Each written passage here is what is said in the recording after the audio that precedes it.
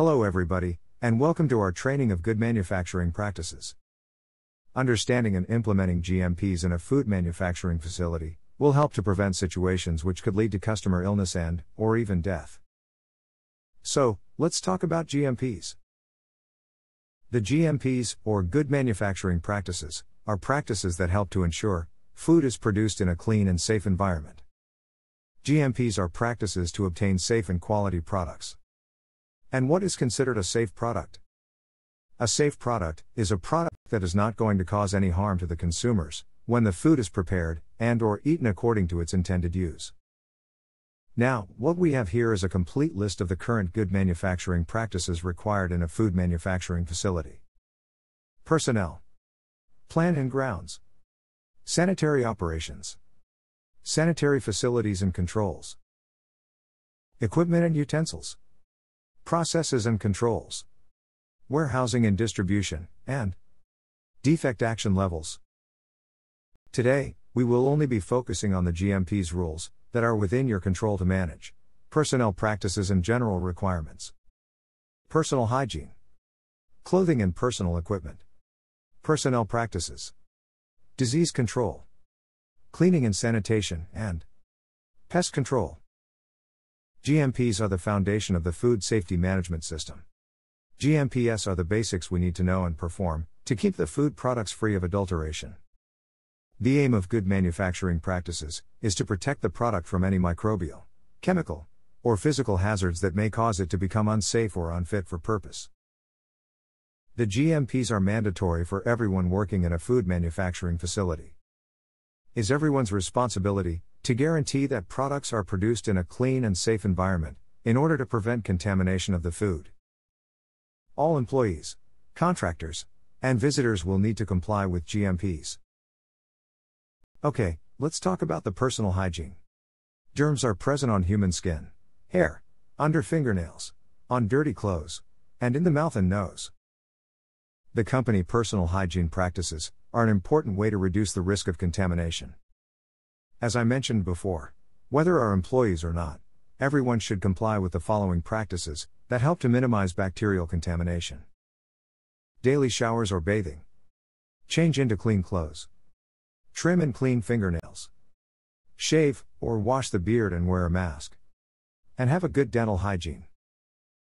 The hands are the major source of contact between food and food industry workers. Here is the correct procedure to wash our hands. First, wet your hands with hot water. Apply enough soap. Rub hands together. Then, scrub hands in between fingers for 20 seconds. Rinse off the soap with hot water. And finally, dry hands with a clean paper towel. Hands, with or without gloves, must be washed at all times. Immediately before starting work.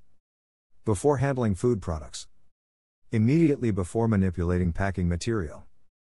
After eating, drinking, and smoking. After using the restroom. After touching the face, hair, nose, or corporal fluids.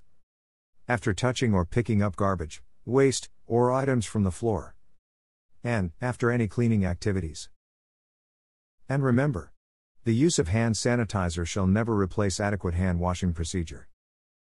Food handlers must wear approved, hygienic uniforms. These are generally supplied and laundered by the company. Clean, hygienic uniforms reduce the risk of contamination from bacteria. Uniforms must be kept clean and in good repair. A clean uniform should be worn each day, and changed during the day if it becomes excessively soiled. Clothing may not have sequins, glitter, or other decorations. Any decorations may fall into product or packaging. No open-toe shoes shall be worn in production area or warehouses. Hair must be kept clean. Hairnets and beard nets are required for all employees, contractors, and visitors entering the production area. All hair and ears must be enclosed in a hairnet. Replace hairnets as required if they are soiled or damaged. Gloves must be in good condition and clean, and must be changed frequently to prevent cross-contact and cross-contamination.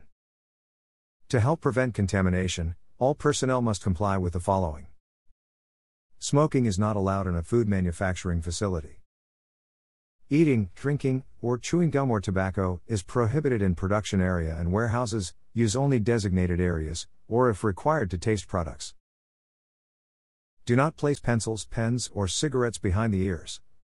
Rings, watches, earrings, facial piercings, or any other jewelry must not be worn in food manufacturing facilities.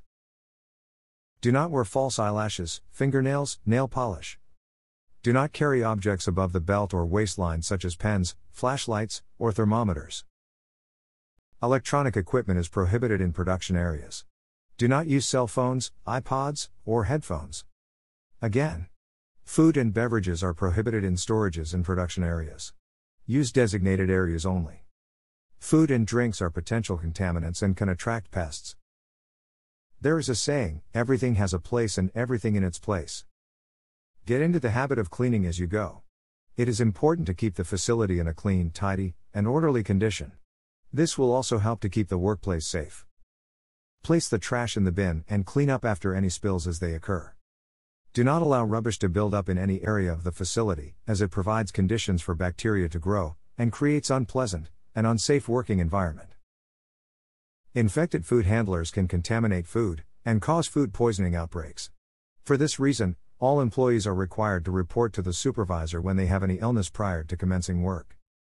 It might not be necessary to send an employee home, but it might be necessary to send this employee work somewhere else, where there is not going to come in direct contact with food.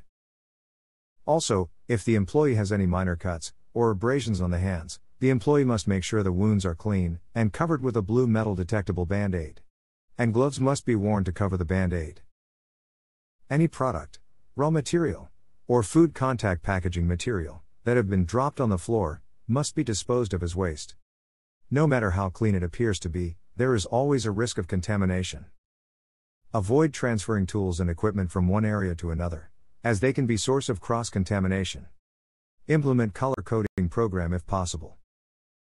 There are two methods used for cleaning and sanitizing in food facilities: the CIP, or cleaning in place, where cleaning solutions are circulated by pumps for a set period. The CIP is an automated system for cleaning and sanitizing large equipment such as tanks and pasteurizers. And manual cleaning, where cleaning solutions are manually applied, and equipment is scrubbed by hand. Remember that all cleaning activities should be documented in cleaning checklists or forms.